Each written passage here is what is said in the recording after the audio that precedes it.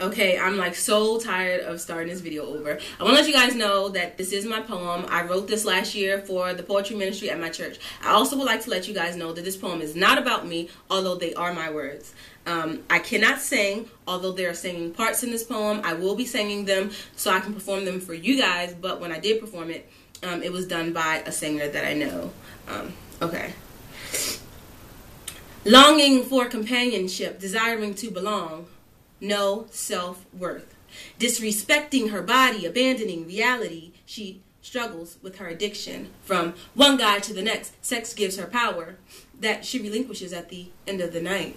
She begs and pleads for them not to leave, but her power is temporary. Chasing love at the bottom of empty bottles, drowning in shots of tequila, Remy, and Patron, they represent her sorrow. Been around the world, or should I say, the mean streets of Baltimore. And I can't find my baby. I meant to say baby daddies. Angered by the faces that remain, representing the many failed relationships, diseases caught and cured. Her heart is broken, and all she has left are these miniature replicas of those who used to be. With everyone that leaves, they take a piece of her only.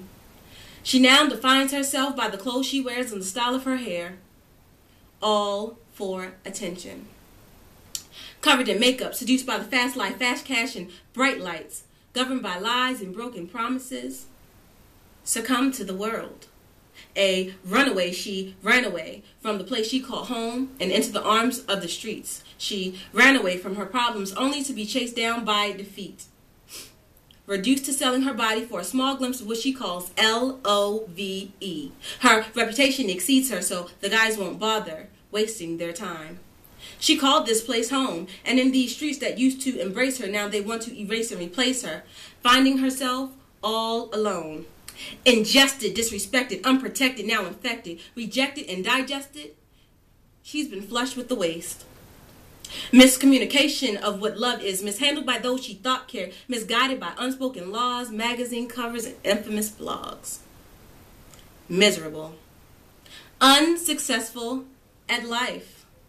But she forgot one thing.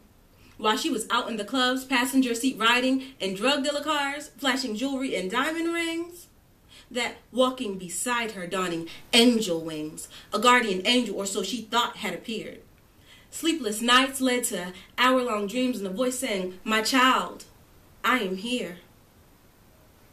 I'll give you comfort, for that's what you need. With the weight of the world on your shoulders, to me you should speak. I am your father, all-knowing, and it's me you should seek. And in me believe I will never leave you nor forsake you. Get ready for your breakthrough. Of your sins, you are free. You can have all the clothes, money, but you will never find true happiness, wholeness, and a real love like mine. I forgive, my child, and of you I have need. For before you were born, I gave you purpose and destiny." She responded, "Over the others, other men, pimps, and pretend friends.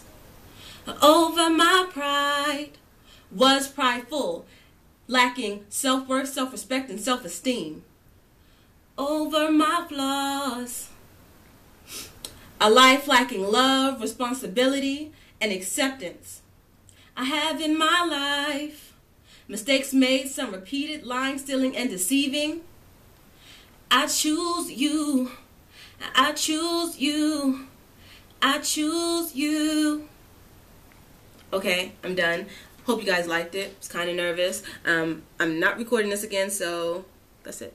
Bye, guys.